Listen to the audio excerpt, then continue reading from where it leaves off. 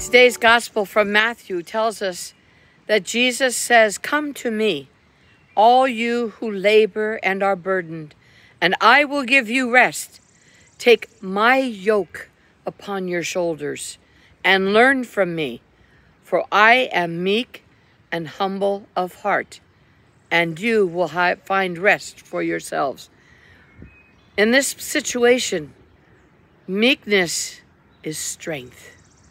So follow Jesus, take his yoke upon your shoulders, and he will help you carry that, and be meek and humble of heart.